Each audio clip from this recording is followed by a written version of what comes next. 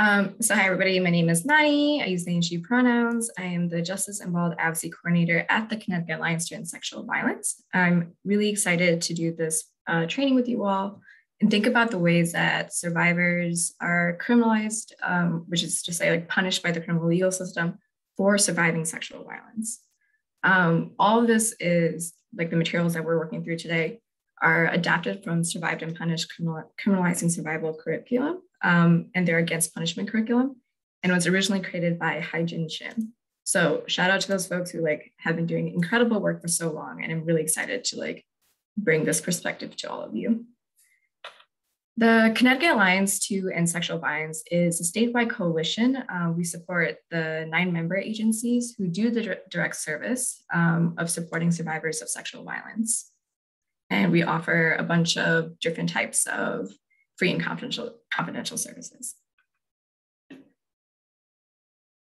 Throughout this training or the next hour or so, we're definitely going to be talking about some pretty difficult topics.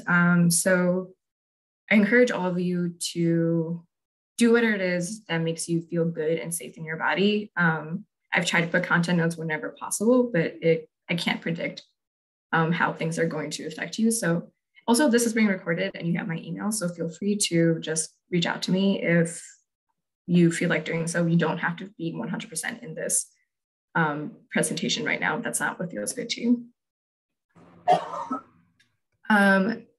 So our agenda for today, we're going to do some warm-up exercises and think about Kai Peterson's story. I will go on a little bit of a lecture, which is not my favorite thing to do in the world, but I will have to do it.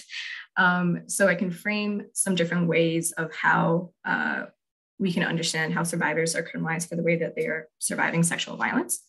And we'll do a group activity around May's story, and we'll do some breakout rooms, and then we'll reconvene together. Cool. Actually, so in order to do this, I would love for a volunteer to read because I'm going to be talking a lot and I don't want to hear my own voice. So if someone could volunteer to read this, that would be amazing.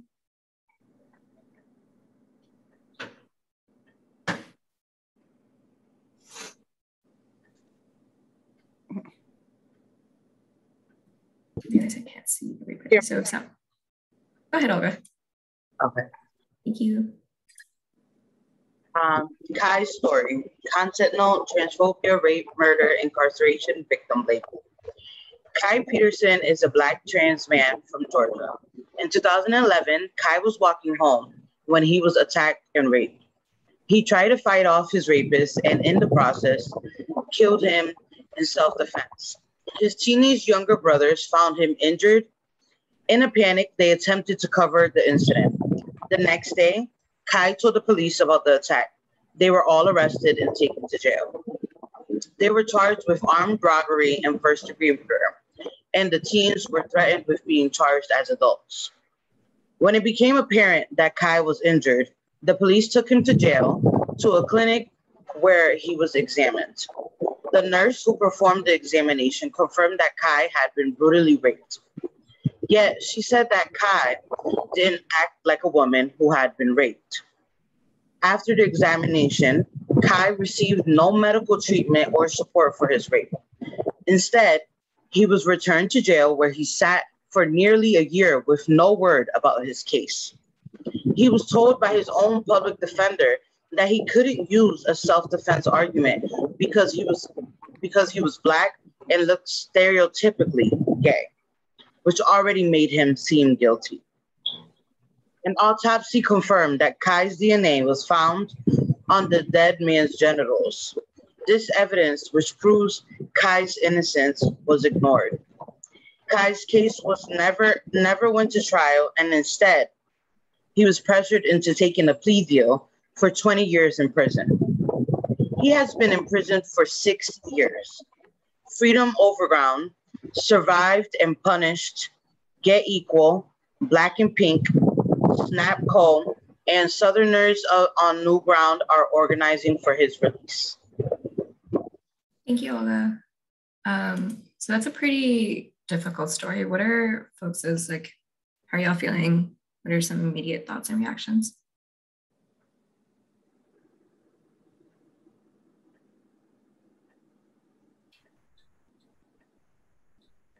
anger and frustration.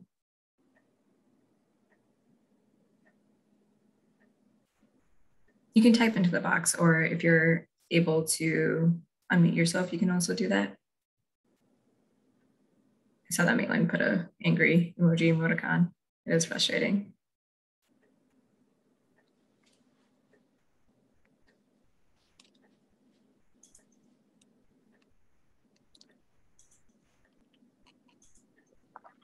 I am sharing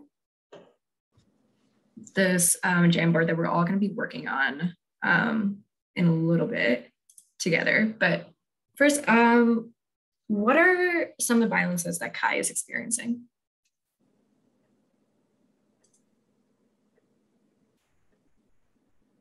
I'm also seeing in the chat, Daniel Walker said a complete lack of care and respect. Cindy says typical of the injustice system.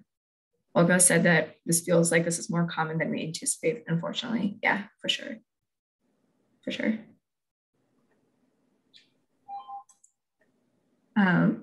So what are some of the violences that Kai is experiencing?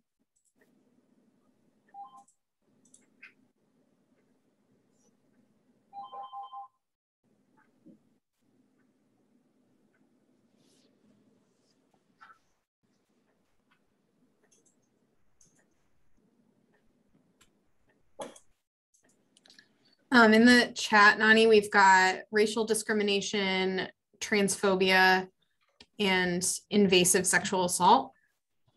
Mm-hmm.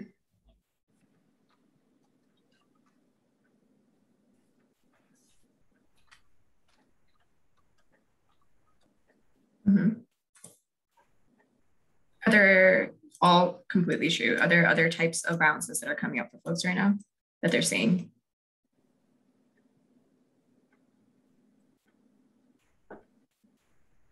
Bias against incarcerated people.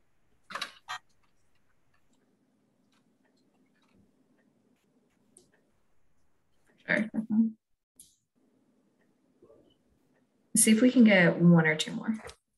You can also get a little bit more specific if that is helpful. Like, where is the transphobia coming up?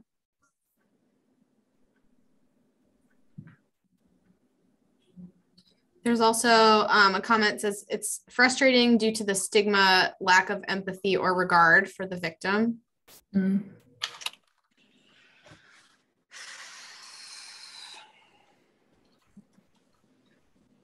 And also trauma that's untreated and untreated physical harm. For sure, untreated physical harm. And the trauma that comes from that. Mm-hmm. And poor defense based on bias.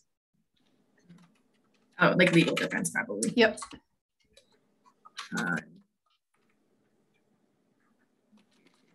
Bias for sure.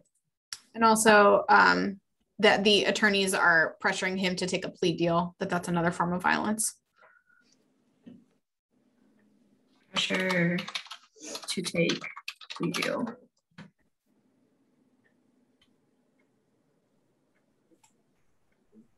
Cool. Okay, so this is all true, right? For sure. These Kai's experiencing violences from racial discrimination, transphobia, invasive sexual assault, bias against incarcerated people, a lot of stuff around like the legal system, poor legal defense due to bias, the pressure to take a plea deal, stigma, lack of empathy or regard for the victim, and untreated physical harm and trauma. And what are the sources of these violences? So where, for example, where is, I'm also going to switch to green, so maybe we can delineate some things. The pressure to take a plea deal and the poor legal defense, where is that violence coming from? Where is the source of that violence? I think it's like in the institutions, right? So like within the legal system. I was also thinking too, like around the medical system and then like not getting the care and the nurses sort of sentiment there too. For sure. Thank you for also naming the medical system. I thought that particular detail in the story was like especially harmful, given that that is one of the first people that's supposed to care for a survivor, right? We've also got in the chat the broken adversarial justice system, and that he was assigned a PD, which I'm guessing means public defender, who is not representing his best interests necessarily. Mm.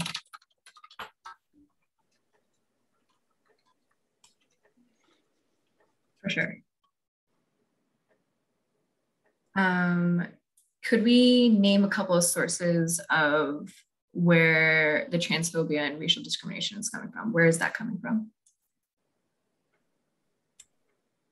This is just a system. Oh, sorry, Lindsay. Go ahead. Oh, that's okay. The medical system, the nurse who performed the exam. Mm-hmm. There's also a comment, not to that specific question, but just that the legal system has given him a voice, not his own, and RJ would give him control.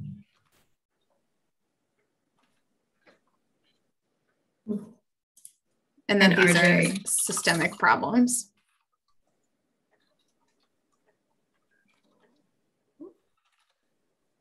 And that these are systemic problems for sure. Systemic problems. I do not know how to spell that word right now. Sorry. I think I got it right. Yeah, for sure. All of these things are true. And I think also, like, even as I'm trying to like arrange this Jamboard in a way that makes sense, like these harms they come from the legal system, they're coming from the medical system. Like the transphobia is not just like, oh, the like legal system hurt me in this way. It's also the medical system. It's also, I think maybe the more obvious one is like literally the rapist himself is causing lots of harm. Yeah, so we're seeing that these violences are interconnected and they're systemic and they're also interpersonal. Yeah, for sure. Are there any other thoughts on this? I'm trying to see the chat, which I'm not doing a very good job of like reading. Olga says, didn't act like a woman who was raped. Yeah, that's like so particularly violent on so many levels. Okay, so Kai Peterson, for the record, that story is real. And I believe he was released in the past year. I might be wrong about that specifically. And in the notes that we will send out after this, I will give you his information so you can find other ways to support and follow his work. He does a lot of really great work right now around supporting incarcerated survivors and really also like his own family. I also want to name that just because someone is released from prison doesn't mean that they are free from violence and free from being surveilled by the prison systems. Yeah, so thank you for doing that. It is heavy, so I appreciate y'all like engaging with that content. I am now trying to share my presentation again. Cool.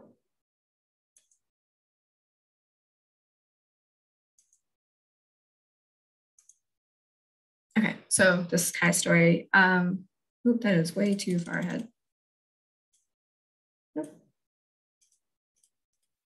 Okay, so I want to give y'all a little bit of context so that we can better understand the ways that survivors of sexual violence are criminalized for surviving. Can you see my whole screen right now? Or are there any like boxes that are blocking you from seeing anything? Sometimes it happens. I want to make sure that y'all can see it. It looks good, Nani. Okay, cool, thank you. Okay, so our criminal legal system relies on a couple of assumptions that we hold as a society. So that one, we as a society tend to assume that crime is neutral, apolitical, and unconnected to oppression. Really in the past year, this has been interrogated and challenged, which is great, but overall as a society, we tend to assume that crime is neutral and apolitical and unconnected to oppression. We also assume that survivors never commit crimes and are perfectly sympathetic. We're really gonna break down this assumption in this training today because who gets to be sympathetic and what happens when survivors of sexual violence do commit crimes? So does that mean that they're less deserving of our support? And finally, we assume that survivors want incarceration, deportation, and punishment, and that these things make the world safer. Mm-hmm. Survivors who are already criminalized for their race, class, work, and gender, and other types of categories are not perceived as being capable of being victims or are perceived as causing their own abuse. particularly if you're thinking about the realities of young Black girls who are sexualized and adultified at a very young age, we're often seeing, and we'll see throughout this presentation, that they are being seen as causing the violence or consenting to the violence that is happening to them. And we know that is not true. We know that survivors are never consenting to the violence that is happening to them. This is also particularly true of folks who do sex work or trans folks or other types or other folks from other types of marginalized communities. So in order to understand the ways that survivors are criminalized, I have three framings to help us go through it: the trauma to prison pipeline, survived and punished, and what is happening in carceral facilities themselves. So the trauma to prison pipeline is a report written by the Human Rights Project, Georgetown Law Center, and Miss Foundation for Women. And they really looked at the ways that because mass incarceration is often focusing on men, they decided to question what's happening with girls. And they found that for many survivors, particularly young girls, they are criminalized for the ways that they experience and navigate trauma and survival. And we know already that sexual violence is incredibly prevalent. We know that 1 in 4 girls and 1 in 13 boys experience sexual violence before they turn 18. And we know that nationally, almost half of females experience a rape in their lifetime when they're a child, when they're a child. However, when we look at young people who are system involved, these statistics jump up. We're seeing that, and this also all comes from the report, we're seeing that 31% of girls in juvenile justice systems are sexually abused. 45% have 5 or more adverse childhood experiences. For boys, that's 7 and 24% respectively. However, and while these numbers are scary as is, we're seeing that when we look at more localized studies, and again, these stats are coming from the sexual abuse to prison pipeline report, we're seeing that at the local studies, these numbers are truly like astounding. That in South Carolina, 81% of girls in juvenile justice systems are victims of sexual abuse. In Oregon, that's 76%. As of now, Connecticut does not collect data on this. And if we're thinking about ways to intervene and interrupt the pipeline, the sexual violence to prison pipeline, one of the things that we can do is to get state support and state funding in order to conduct really robust data and research around this. So what is the sexual abuse to prison pipeline? What it is essentially saying that girls' common reactions to trauma are criminalized and exacerbated by involvement in the juvenile justice system, which leads to a cycle of abuse and imprisonment. So if we start with this pink stripe, right, sexual abuse, what we see is that when young people experience some sort of child abuse, child neglect, especially sexual abuse, what that means is that they're experiencing trauma, but they're also experiencing unmet needs for safety, for human connection, for stability, for food, for housing, all those basic needs. And like any other normal human being, if one is not having their needs met, they're going to try to make those needs met. So for example, if we think about a young person who's experiencing child sexual abuse at their home, which is a fairly common experience, it makes logical sense that they would run away from home. They also might end up being truant from school. They might end up stealing or selling sex or selling drugs. They might end up doing drugs in order to cope, and they might end up even like getting into a relationship of sorts with an older boyfriend and partner who promises them those needs of safety, human connection, and so on. And what happens is that all these behaviors are unfortunately criminalized behaviors. And so this child is now experiencing unaddressed trauma, mental and physical health issues, and they're having this reactive behavior here that is criminalized. So then they enter the juvenile justice system. And while they're in the juvenile justice system, none of these trauma, mental and physical health issues are being addressed in any way. So now the trauma symptoms get triggered, and then in some cases, there are new incidents of abuse. And then they're often released back into community, right? No one stays in juvenile justice systems forever. When they're released back into community, none of these issues have been addressed in any way. So they are often returning back into abusive and violent environments with exacerbated trauma symptoms. And then they have to do what they have to do to survive, right? So then they might return back to those trauma coping behaviors, which are criminalized behaviors, the stealing, the selling of the sex, the doing drugs, all of that in order to survive. And then a new arrest occurs, the cycle repeats and deepens and goes on and on and on and on. So that is the trauma to prison pipeline. The second framing that we're going to talk about here is the Survived and Punished model. Survived and Punished is a really, really amazing organization that a lot of this information is based off of. They work in California, Chicago, and New York mostly, and they do some really incredible, groundbreaking work around supporting survivors who are incarcerated for defending themselves. So we're going to watch this video about Brescia Meadows. It's about 2 minutes. I'm going to try to make sure my sound and everything makes sense before I share it. And let me know if you can hear it. Brescia Meadows was 14 years old in July 2016 when she allegedly used the gun that her father had brandished for years against her and her family, terrorizing and abusing them, to shoot him in his sleep. Brescia long learned to fear her father, who had repeatedly made threats to kill her and her family. The evidence of her father's abuse could be seen in police reports, orders of protection, faded bruises, stories from neighbors, and allegations of sexual violence. Brescia repeatedly sought help from family members, school staff, and police, but the violence continued. As a Black girl with few options, she was rightly scared for her family members' lives as well as her own. After she killed her father, she was arrested and prosecutors refused to release Brescia while she awaited trial.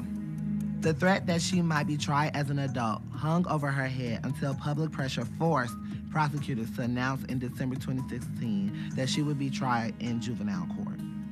On May 22, 2017, Brescia submitted to a plea deal that would keep her in juvenile detention for a full year, which includes 10 months of time served, and an additional 6 months of confinement in a mental health treatment facility.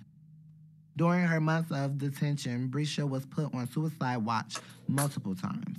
Juvenile detention compounds trauma. It does not heal it. Brescia is just one of tens of thousands of incarcerated girls and young women across the United States. Understanding the details of how Brescia has been treated is instructive on how the criminal punishment system is a destructive force against children and youth, especially those who are Black. Brescia's family and legal team credit popular support in organizing for pushing the state to offer Brescia a plea that prevented her from spending many, many years behind bars. Learn more about other people who are criminalized for defending themselves to survive and about defense campaigns in support of them. Visit survivedandpunished.org.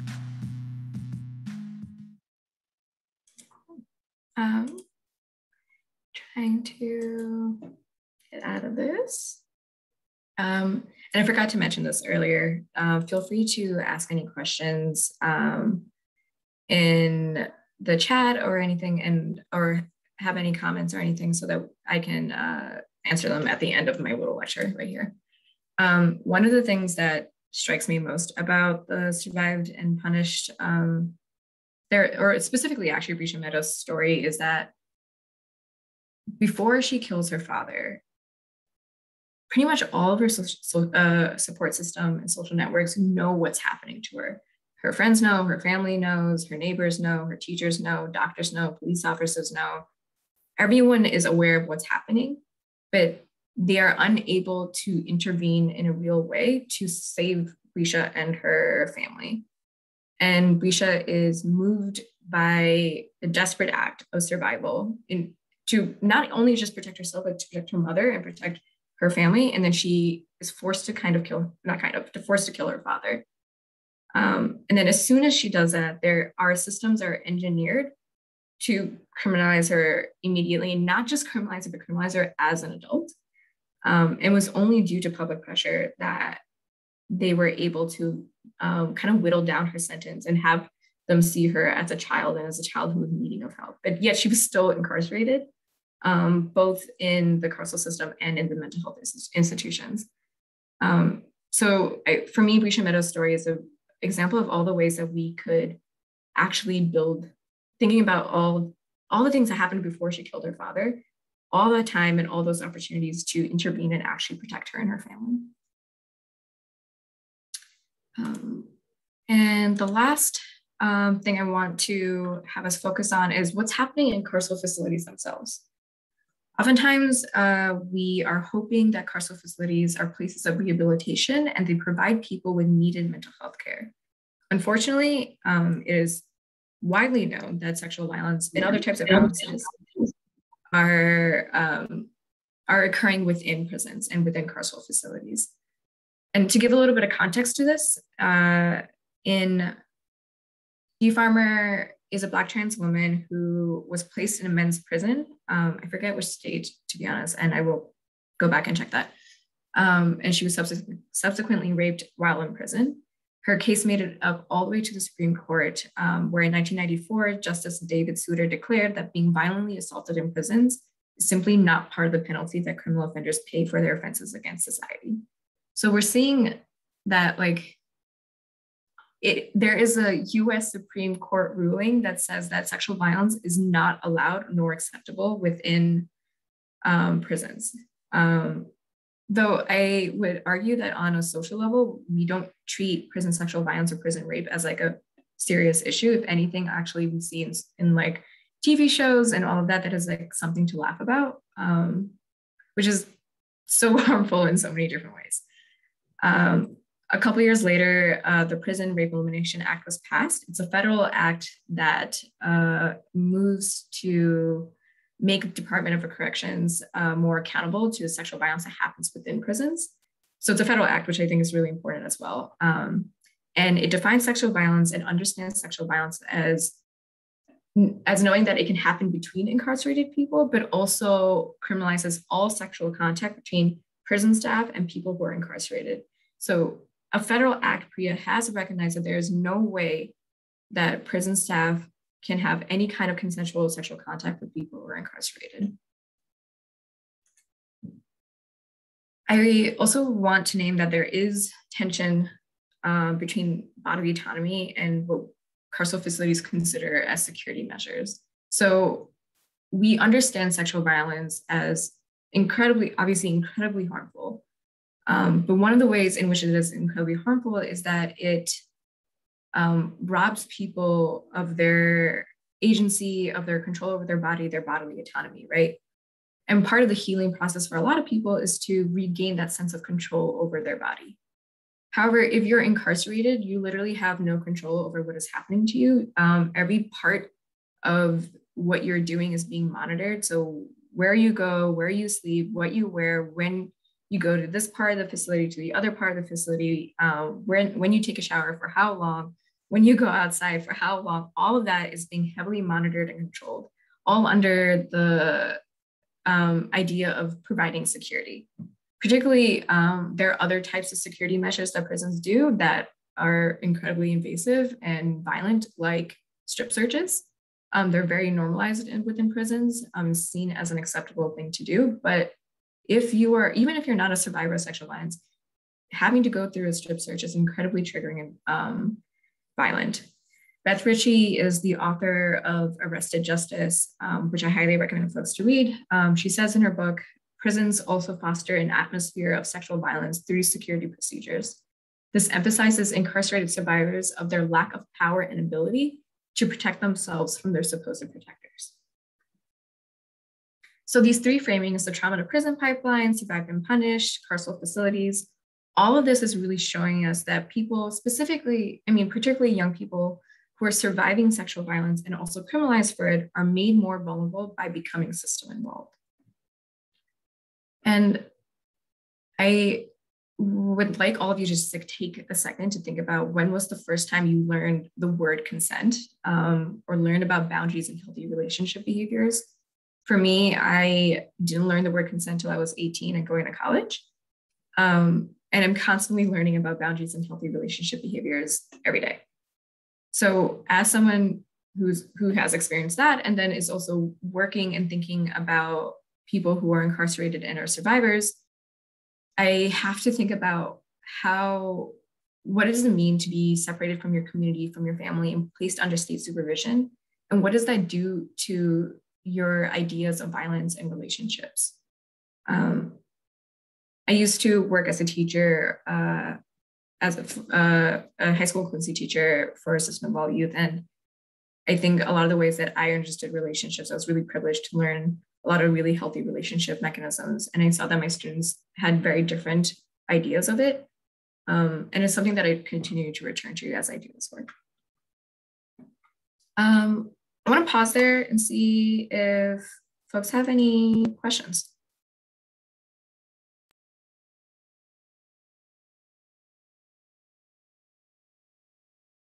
And we'll take a sip of water. You can raise your hand if you have a question. You can type it into the chat.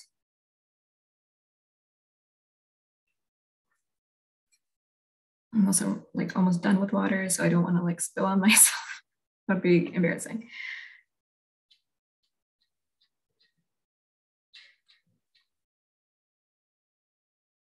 I'm gonna give it like 10 more seconds.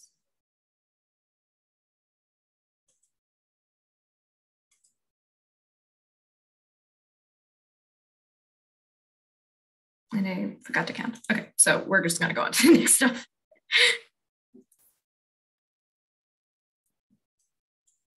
Okay, so we're gonna do a similar exercise that we did with Kai's story. We're gonna do it now with May's story. I would love to have, this is a lot to ask for, so I'm sorry. Can I have 7 volunteers to read? And I will check the chat right now so I can see. I'll do it. Whoever just said, I'll do it, can you be narrator? Yep, so you want me to read May's story, right? In one moment, let's figure out everybody else who's gonna be reading as well so that we don't have to do it all together, or maybe that'll make more sense, we'll see. I'm typing out the roles, 1, 2. I can read. Okay. You need me to? Yes, I do not. Okay, so can the first person who volunteered, you can be narrator. Second person, you can be volunteer 1. Third person, volunteer 2. And we need 4 more people to be org 1, 2, 3, and 4. I'll be org 1. Cool. Thank you, Lindsay. I do recognize your voice.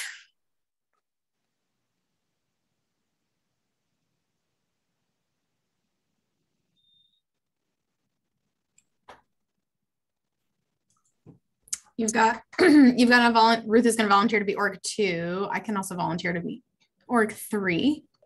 Then I can do org 4. Cool. Whoever volunteered to be narrator, could you please read? Yes, this is Cindy. All right, May's story. May is a 50-year-old Thai woman who came to the US to do sex work. She is a single domestic violence survivor who financially supports her family and was not able to find work in her home country that could sustain them. She only speaks Thai.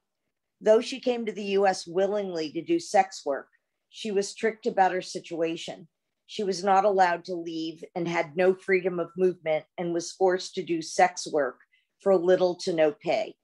After years of forced sexual labor and abuse, the FBI raided the house she stayed in, arresting everyone involved. May was also arrested and sent to pre-trial detention, and her bail was set to over $100,000. During court, her interpreter asked, "Why did you do this kind of work?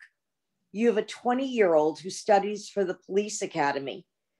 Don't you understand how ashamed he would be if he knows that his mom does sex work? The federal government is charging her as an accomplice to sex trafficking and for money laundering." That's all I see.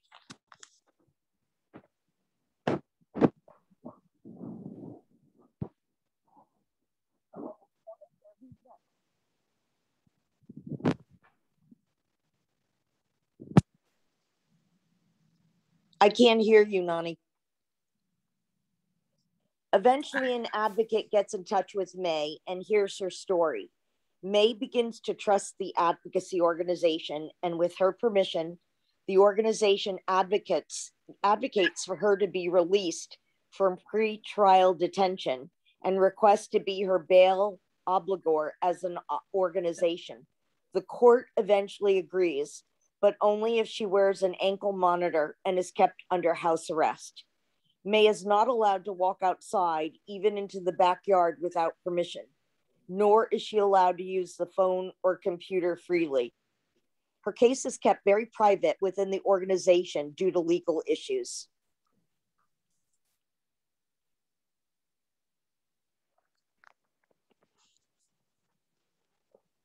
A member of the organization sees May's ankle monitor one day and tells May's advocate, "Why does May wear that? I need to know because I wasn't told that somebody like that would be here. I need to know for my safety." Another person knows that May has pending legal issues, but doesn't know much about her case. She says to a staff member, "I can't support her depending on the nature of the crime."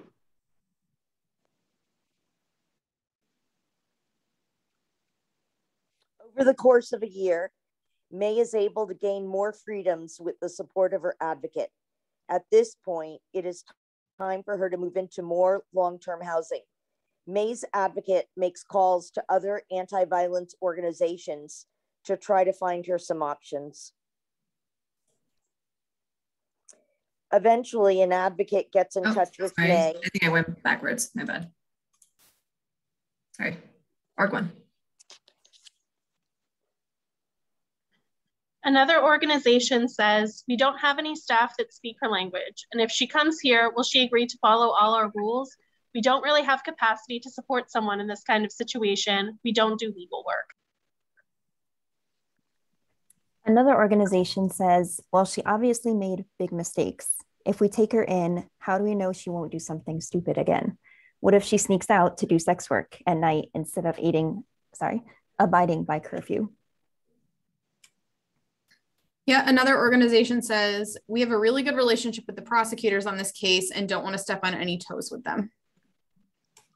One organization says to May's advocate, "She knowingly came to the US to do sex work. Our grant requires her to be a real victim of trafficking. We can't let her in." Okay. So we're gonna do breakout rooms and we're gonna do the Jamboard activity. So I'm gonna drop it into the chat and I'll explain what we're gonna do in just a moment so it makes a little bit more sense.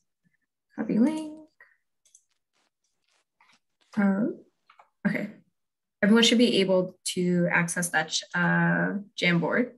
If you flip to the second page, you'll see a very similar thing. It says May instead of Kai. And you're gonna answer the same questions. What violences is May experiencing and where are these violences coming from?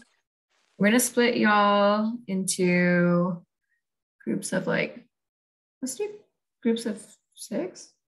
That's an odd number. Let's do groups of 5 then. Y'all are gonna get real comfy with each other. So Kelsey, hopefully can you do that? Thank you so much. Okay, so we're all gonna be split into groups of 5, which means I think that means we're gonna be having 8 groups if I know my math. You're gonna do the same thing where you're gonna answer what violences is May experiencing. You can think barriers, bias, and isms, and then answer where are these violences coming from.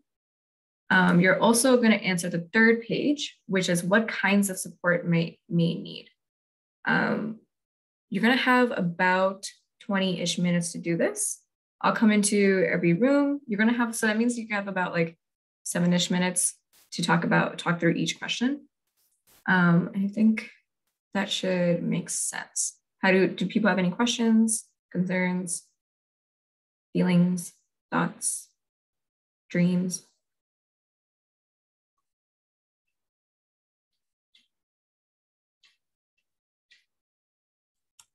We're almost ready. That's cool. Also, people can share their dreams. I'm okay with that. It's a heavy, nothing that we say here is super light. So, we can share some positivity.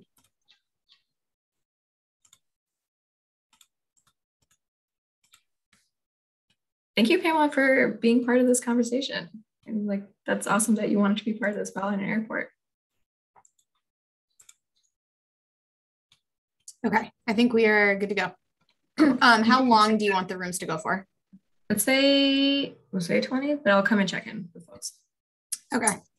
So I'm going to set it to close after 19, and then you get the extra 60 seconds. So that'll be 20, but we can close them earlier if we need to.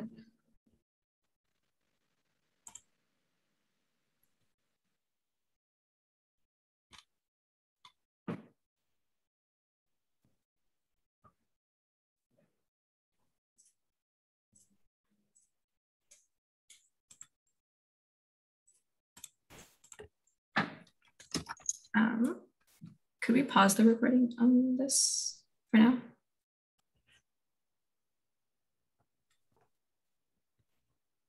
Welcome back, everybody.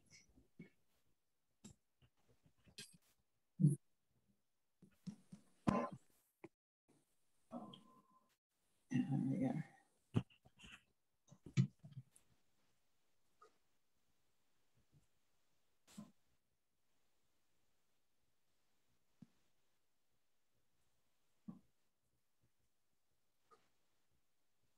Did I lose my people? My people. Yeah, we're all back in the main room. Okay.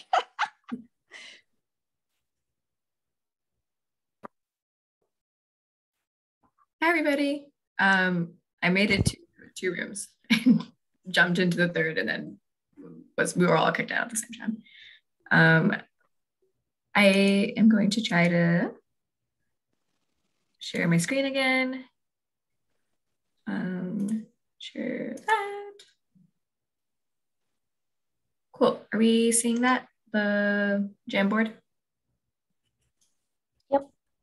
Awesome. How did this go for everybody? Thoughts? Great. Good. Good. Awesome. I'm also just trying to fix my view so I can see as many people as possible. Okay, so this is amazing. I was like watching this, and I'm really glad. It seemed like it could have been a lot more chaotic because so many people were working on this at the same time, but it seemed like it was okay. So shout out to all of you. This could have been really stressful. What are some things that are sticking out for folks right now now that we're looking at the Jamboard together?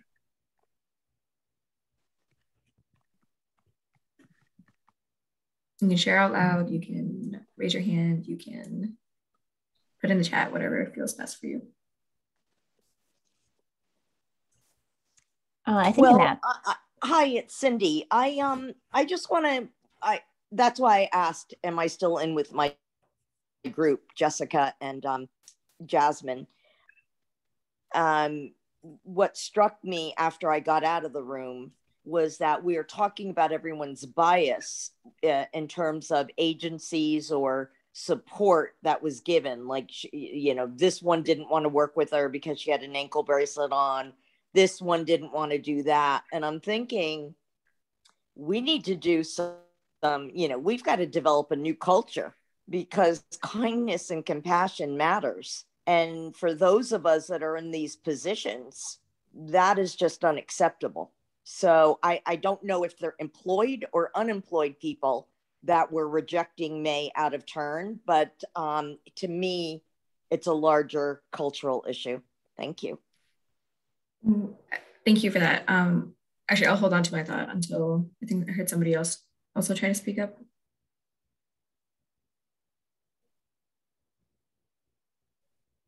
Maybe not, but in my conversation with Alyssa, we talked a little bit about Risha Meadows, and I went to a training yesterday where they talked a lot about Risha Meadows. One of the things that happened with her case was that it started to receive national attention in different groups all over the country, and folks wanted to organize and support her, and they were like, okay, so where are the Ohio folks? Where's the Ohio anti-SV, anti-DD folks? Where are they? We called them up, and then the organization said, we don't support cases like this, which is heartbreaking. And one of the things that Alyssa did a really great job of naming was that the limitations of organizations can be violence in itself. We saw that with the scripts that the organization said, that the volunteers said, that they were like, our grant doesn't fund this kind of work. We only support real victims of trafficking. That is violence to do that, for sure. What are, actually, I think I saw something in the chat. Dehumanization of mothers. Can someone expand on this? Yeah, that also stuck out for me. I don't know who said that. Would love to hear more. So that was our group. And Lucy mentioned that if it had been, you know, a father or a man, then they wouldn't have said like, oh, your kids would be so ashamed of you. Your son is training, you know, to kind of take her out of her role as an independent person and just to make her, you know, Chad's mom or whoever, and kind of put that extra shame on her in addition to whatever she was facing. Yeah, thank you. That is entirely true. I did not think about that. What are other things that are coming up for folks as we're looking at this?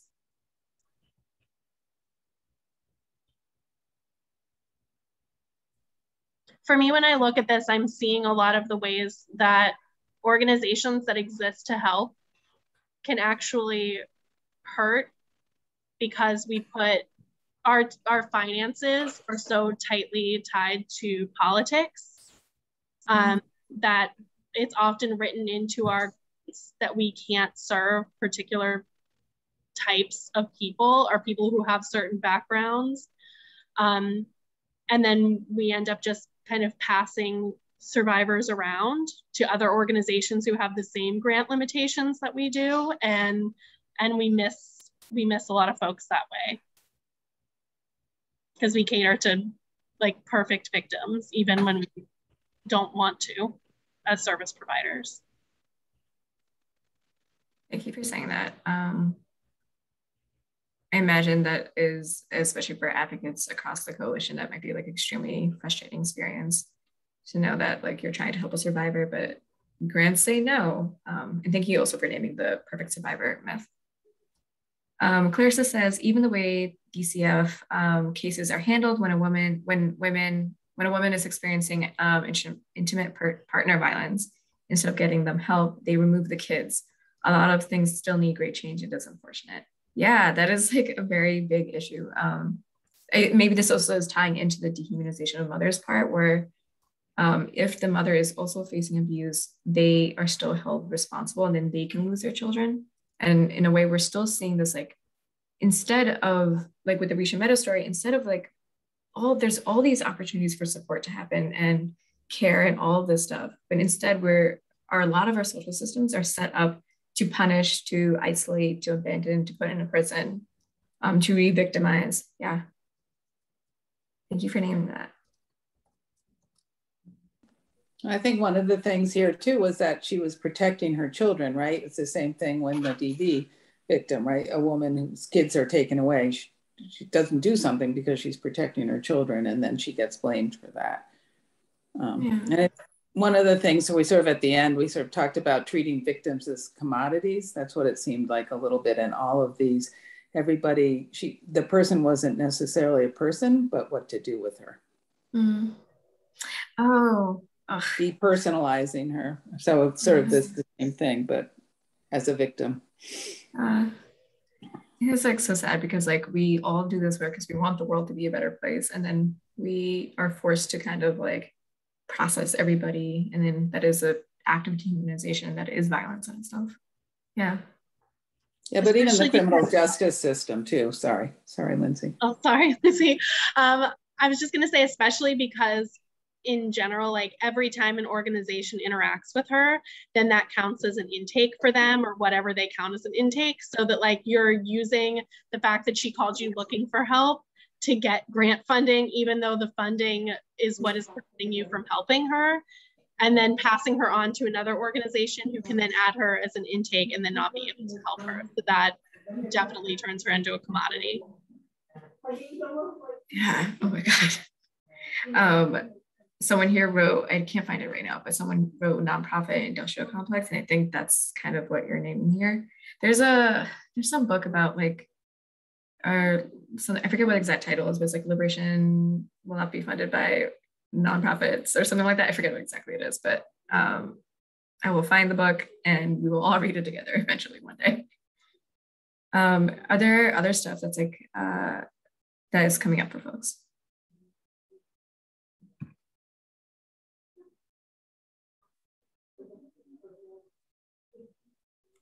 Cool. There's some, Nani, there's some other stuff in the chat too, just that a lot of people in the criminal justice system and DCF system are burnt out and they literally treat everyone as a number with no emotion really. And that in agencies, there's issues with down staff or shifting of caseload, and that re-victimizes people.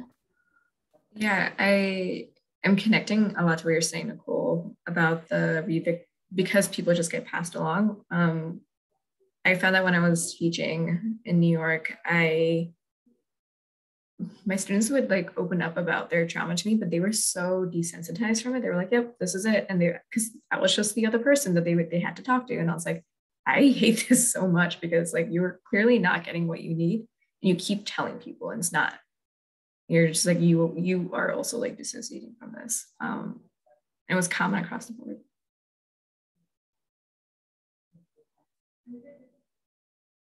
Yeah. Okay. I want to just move on to maybe some more creative, like if we lived in a different world, what would that look like? Well, okay, like specifically, what kinds of support may need? So I see that y'all are saying removal of ankle monitor. Yeah, I also noticed in the one before someone said the kind of like stigma that the volunteer had and was like, I need to know what she did. It's for my own safety. Yeah. Tapped into local services, language classes, employment opportunities, women's support groups, housing, etc. Basic communication needs, phone and internet. That's really poignant. Culturally competent support and understanding of immigration and history, definitely. Advocate who specializes and understands the way that sex trafficking works, immigration and language support, education, legal advocacy. What other types of support may need? Or if anyone has thoughts about the ones that are on the board right now.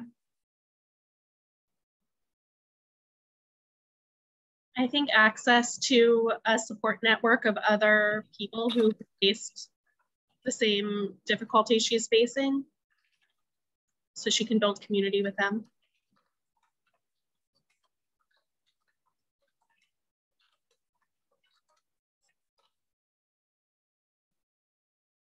Spell similarly long. It's fine. And then family support, since that's been taken away from her.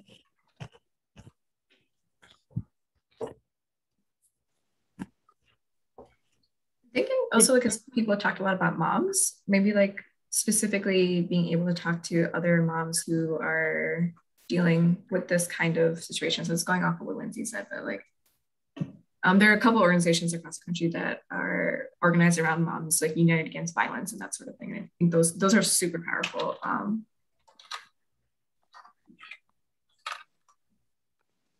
think I cut somebody off. I might have, I'm not sure. Oh, that was me. I was talking about English as a second language classes because she's in so much in the dark based on her culture, her language. I would also add then maybe someone who instead of having folks like learn a whole other language, maybe also having advocates who can speak Thai, who would understand your situation. So like culturally informed advocates who could speak the language. Yeah, Nani, my group was the one that discussed the cultural competency. And that's where we were coming from, is understanding that one, this is a whole nother culture that she's a part of. And that also has to do with the demonizing of motherhood, because that is very different in that culture. And again, with language, how you mentioned, expecting someone to learn a new language just so they wouldn't be in trouble, is a violence itself. So I think really being informed on cultures, and not only informed, but being competent in how to assist variety of cultures, so that way these violences don't continue to occur, I think is very important. Well, I'm wondering, you guys are victim-informed advocates, many of you on this call. Did anyone say, let's ask the quote-unquote victim, let's ask May what she needs or what she wants? I think that's an important thing to even just be able to ask. Like, yeah, what is asking May what she needs? And if you give her choices and options to help her along, then she can make, you know, wise choices for herself, hopefully. She can decide if she wants to learn English or do this, be retrained for a different kind of job. Absolutely, Cindy. And I think an important part of that is making sure, though, that people are culturally informed so that can happen. Because if people are not culturally competent or informed, or if no one can communicate with her, that piece can't happen. So I think that's a really good point of how to bridge the two pieces to make sure that the violence in the systems don't keep coinciding. Thanks, Olga. Around culturally informed, trauma informed, and survivor centered. I think that's what I'm picking up from what we're saying. Thank you. I think that's so important. I think there's such a lack of, we have so many different types of services across the state and people are skilled in different things. Go ahead, Kelsey. I was just going to say in the chat, there's also Clarissa sort of making the same point about that just many of the systems that we were talking about on the previous page are not culturally aware, whatever language you want to use. And so that's a problem. And then we also have in the chat that May might need adequate mental health care given all the trauma that she's experienced. For sure. I think another thing she needs is money. Yeah. That was the first thing I was like, yeah, she's just this yeah, I can go on a whole thing about capitalism on it, but I'm not going to. But money, people just need money. And that's why people are placed. I mean, Lindsay used to, sorry, maybe I shouldn't be saying this, but Lindsay used to be the housing specialist. And we had a couple of conversations around basic needs. A lot of what's being on this page right now is basic needs are not being met, right? So if people have money, if people have just the basic stuff, then we can go on to the healing processes. Thank you for saying that, Lindsay. I was just sitting on that for a while. I probably wasn't going to say anything, so thank you for saying that. Also, I just wanted to point out that, some things that are, for example, a lot of people that are, I'm Hispanic, my family's from Puerto Rico. A lot of behaviors that are acceptable over there are not acceptable over here. So, I mean, I guess that does fall under cultural, right? I guess, but I feel if, educating them more to their rights, I mean, also what they can and can't do would be very helpful, because I do know a lot of Hispanics that have fallen in prison, because they're unaware that what you do over there, you can't do over here. Yeah. I know this is reading comprehension 101, but we were trying to figure out where the son who was becoming a police officer, was he back in Thailand or was he here?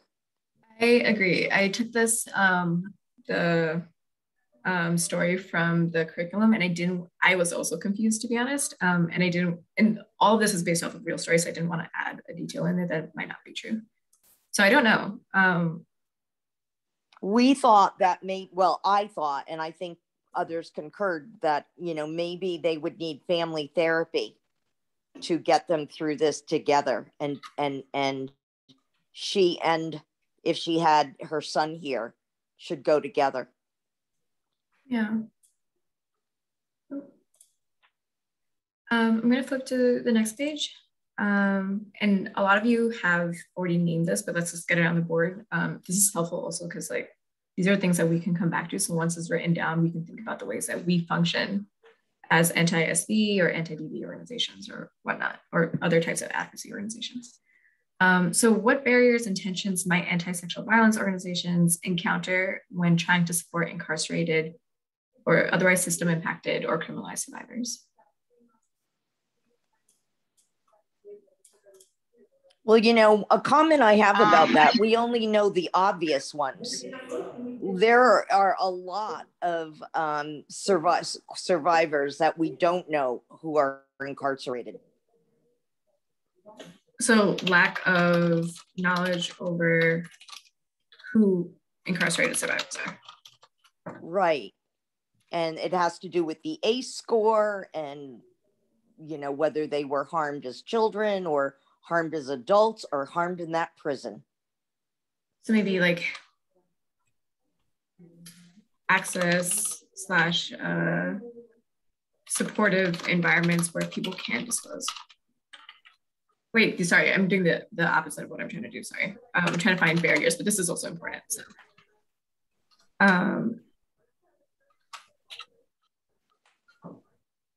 in the chat, you have Clarissa kind of said the same thing, just that many people stay quiet, or many people don't disclose that they're a survivor. And then Gina said harsh judgment is another barrier. Stigma, judgment.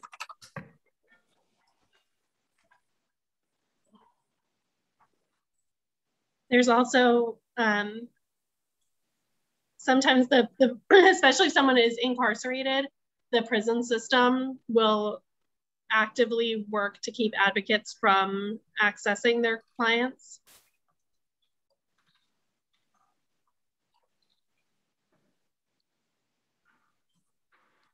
I'm going to repeat what Alyssa said earlier about the ways that the limitations of grants and nonprofits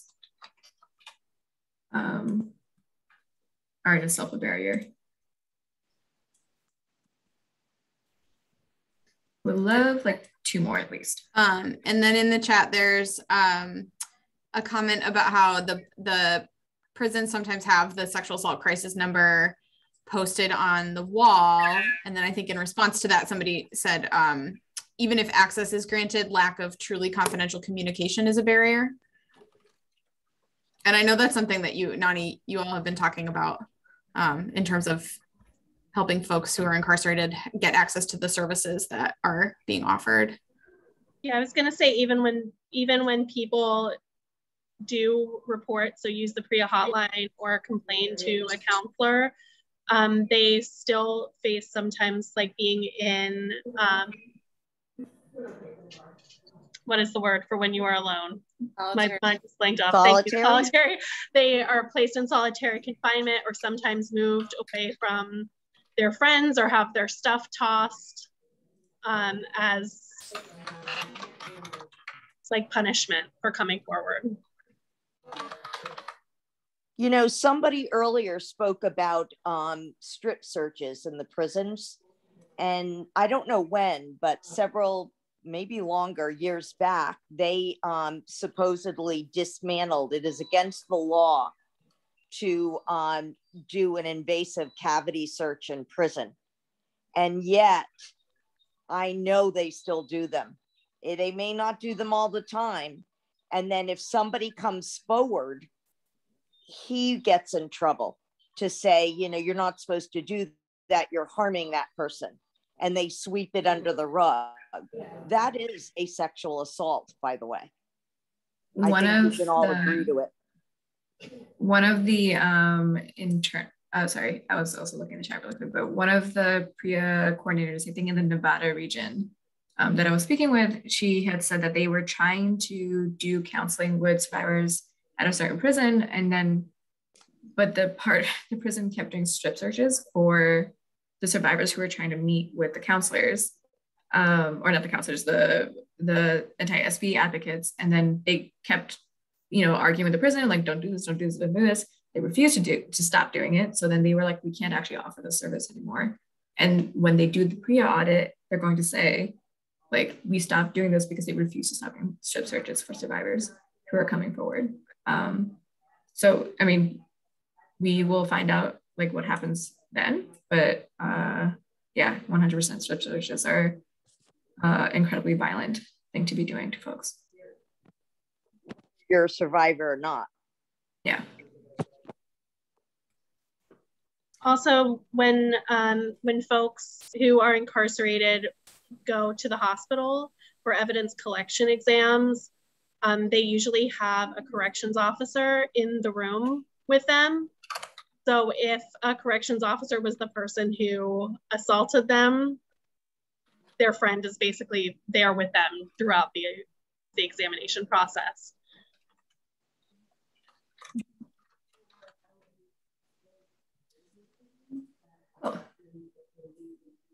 One of the, just because all this is really heavy, I want us to think a little bit about what a better world might look like. What might the world look like if we didn't criminalize survival action? So think about Kai Peterson, Risha Meadows, and May, who were criminalized because they were doing things to help themselves survive.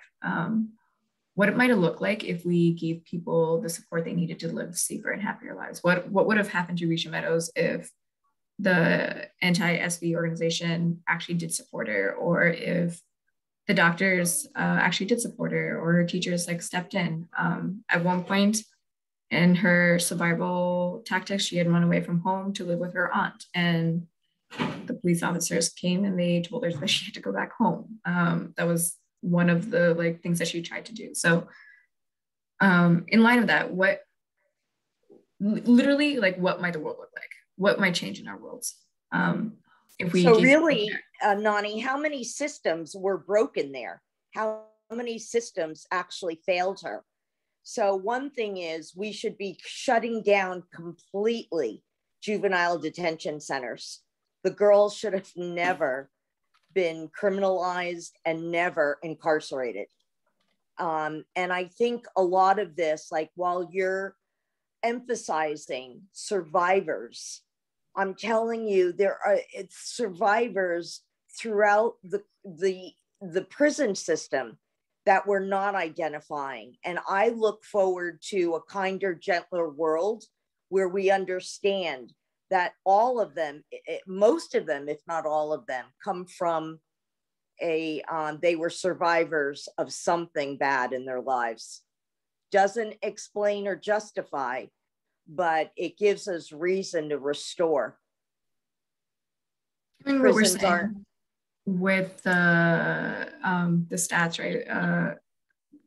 In like I forget, it was South Carolina, like 80% of the girls in juvenile systems there are survivors. So that is actually what we're saying, that survivors are the ones who are getting criminalized. I see that there are, maybe I saw something in the chat, I'm not sure. Less violence. Actually, Kelsey, can you read that out for me so I can also write it down? Yeah, less violence gives kids more trust between human to human. I do not agree though that all children could be rehabilitated. And there was sort of a string of comments a little bit up to about when we were talking about some of the like processes or protocols within the prisons that somebody here was saying that some of the stuff we were saying wasn't accurate. So I don't know if we want to talk about that more, but that's up there too. Well, we only have a couple minutes left. I'll go back and like look at the chat and we can send out a note later. There is a lot of discrepancy between prisons and what is happening, what doesn't happen, what is allowed, what's not allowed. And that changes like county to county, prison to prison, state to state. So well, you all know that in California, the study was that 70% of people 25 and under came from the system. We know the systems aren't working. And so, again, it's mitigating. They deserve more than we've given them. We failed, the systems failed so many of these people. So there is something that I would encourage you all to look up, the Compassionate Prison Project. I'll definitely look it up. I'm wondering if we can flip the script a little bit and think a little bit more about like what might a world that is that doesn't criminalize survival actions, what does a world like that look like? So we said there would be less violence overall, more trust with kids, GIJ centers wouldn't exist.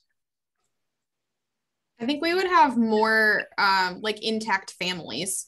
Like, you know, everyone who is a part of a family would get to remain with their family. And we wouldn't have all of the like the trauma that then stems from like folks being separated from their families. What does prevention look like? So we're not always, downstream with resources and money. What does prevention look like if we got to really reduce the violence rather than answering violence with violence by incarceration? I think there would be an equitable education system. For sure. I also think like with all of these things, there would just be less poverty. Yeah. Maybe even just like no poverty. I'm just gonna go ahead and say that. Right. let's dream the world that we want. Basic needs are met always.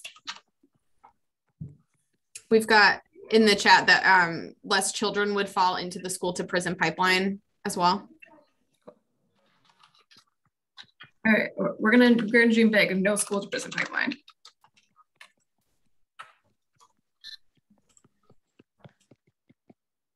I say this I try to like ask this question a lot in my trainings, and my answer for this is always, because I'm a terrible driver, free and accessible transportation.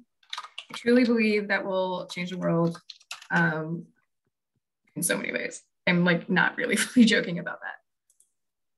I've also been thinking about, I think in the past couple of days, just thinking about relationships with the land and nature, and thinking about like having healthy relationships with each other is also having a healthy relationship with our environment.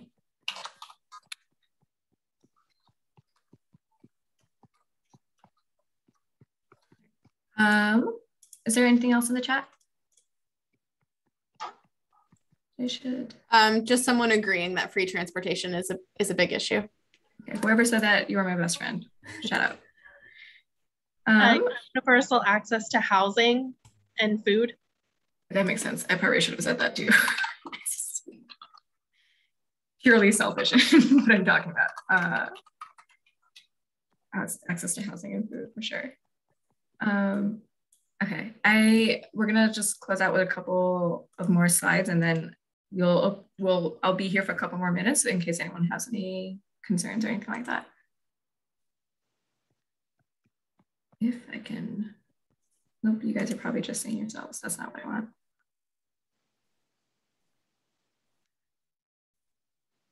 Okay, so we did a breakout rooms, we answered these questions. Here's a couple of values that if we went through a lot today. If you're gonna walk away with anything, walk away with these things, that one, there are no perfect victims or survivors, and that in fact, we're seeing that when survivors are in extremely violent circumstances, that they sometimes do violent things in order to survive. And just because someone is doing something violent in order to survive doesn't mean that they're less deserving of our support and our sympathy, and whatever other resources we can provide them with. We can't assume that the legal system is always identifying situations and the people within them correctly or ethically. This is particularly like thinking about Brescia Meadows, Kai Peterson, and May, and similarly with the last point, not all laws are just. We have a responsibility to support survivors against abuses of power, even when the legal system is involved in prosecuting them. And again, all of this is really heavy, and I apologize for giving you all like a lot of heavy material, but I'm also really appreciative that we've all been able to like work through it together. No one does this work knowing how to do it perfectly from the start. However, together we're coming from different fields and different types of skill sets. So we do have many of the skills that we need already to do this work. And while we don't all have all of the answers, we have a lot to share and learn from each other, which I hope we got to do today in our small groups. And we obviously did that together in our larger groups. And I hope that we continue to do that. That's really all I have for all of you. My name is Dani. I use they and she pronouns. That's my email. All the organizations that you see right there, all those leaders, those are the people that I'm constantly learning from. So if I honestly just like follow them on social media, follow their newsletters, whatever it is, buy their books if that's something that you do, or their podcasts or whatever it is. Those are like my touchstones, my heroes that I'm constantly learning from. So that's all I have. Thank you all. I'll stay here for a couple more minutes, and I hope you all get some water, relax, take a nap. Work isn't real. It is, but it's not. Go do whatever you need to do. Thank you.